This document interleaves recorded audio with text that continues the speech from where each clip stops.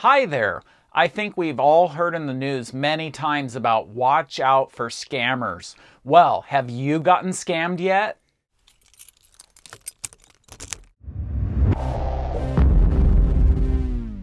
Well, I can tell you, getting scammed sure does not make you feel good inside.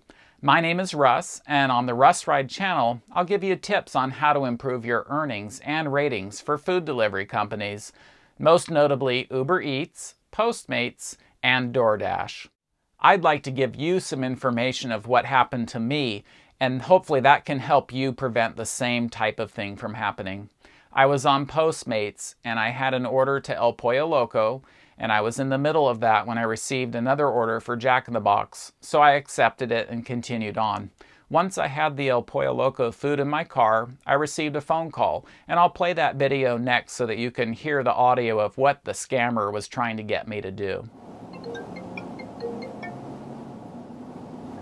Hi.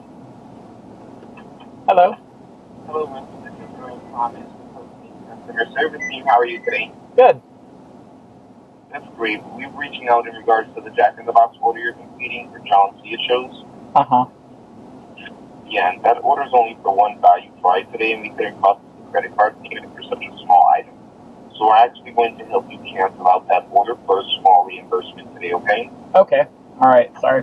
Alrighty. Are you somewhere pulled over? We're going to assist you on how to do that and get that reimbursement added. Oh, I'm delivering the Pollo Loco order right now. And how far are you away from that delivery address? I'm so sorry. I'm at the restaurant still. I'm in the parking lot. Oh, wow. Give me 1 second. I'm not sure why they would have that done. Can you go ahead and verify your phone number you have on file with this? Actually, you should know what my phone number is.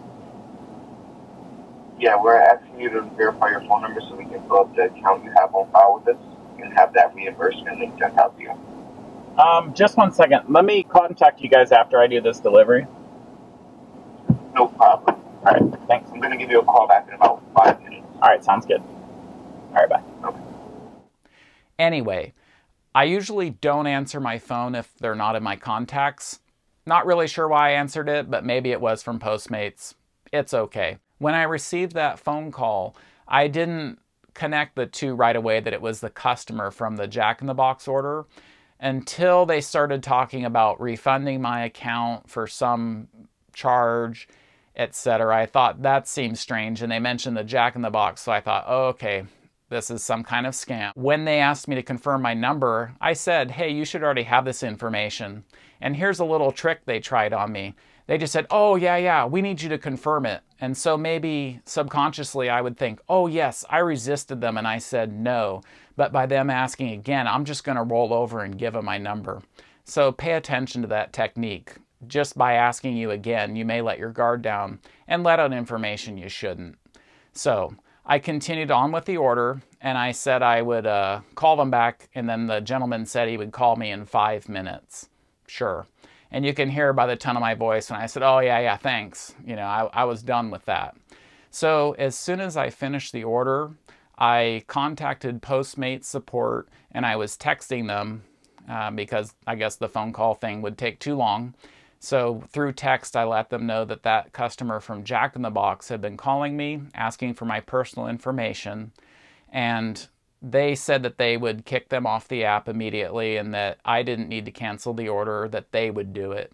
And what was disruptive in between this, I was getting phone calls from the scammer, of course, trying to reconnect and steal all my money. But I was ignoring them.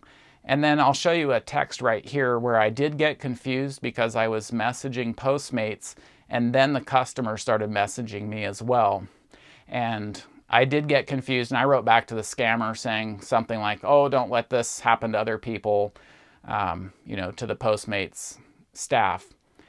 Anyway, the lesson learned from all this is always be careful. Someone will try to get your personal information, and you may think that they can't do much with your phone number, but I think they probably can, and it's beyond the scope of this video to get in how they would do that.